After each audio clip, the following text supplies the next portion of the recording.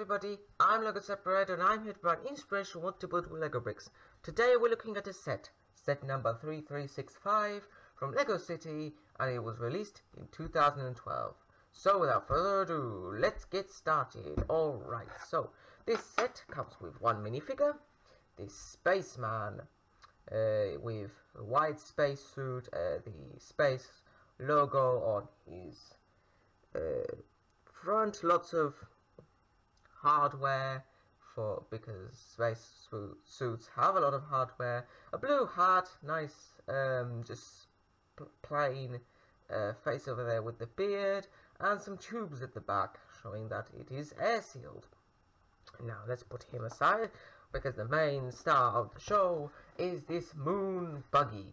Now it has 6 wheels for good grip, and red attachments for the wheels to make it very high visibility, as well as the red bar at the front, white steering wheel, some grills over here to mark where the engine is, some storage space at the back here, and that's how it looks from the top. This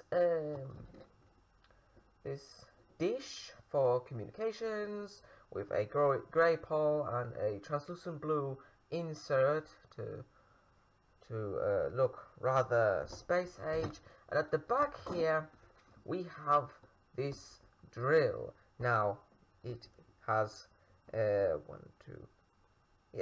points of articulation, back here, over here, and near the top.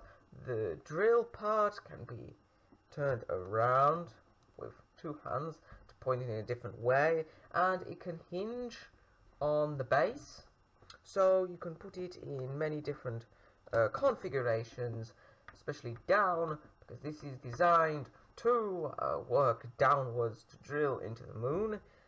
And well, this is the moon buggy, so well, it goes on the moon. It's based on those kind of moon buggies that will go on the moon.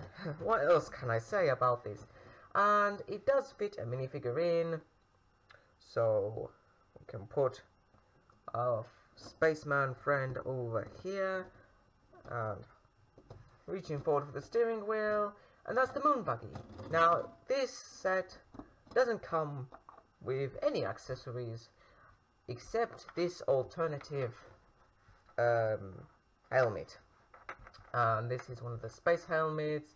It has breathing equipment at the back, at the front. It has an air tank at the back with the stud holes in the sides, and the golden visor is removable like this, so you can see inside, and it does fit on top of the minifigure. So we can bring in our spaceman, take his blue hat off, place it aside, and come back here, put his helmet on top like so, and that completely changes his look.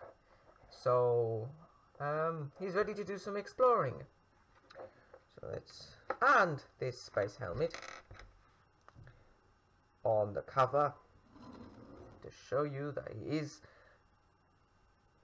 compatible with this moon buggy. So if you put this guy here, the space back here, the air tanks fit onto these studs, so he can store his breathing equipment while he's on land.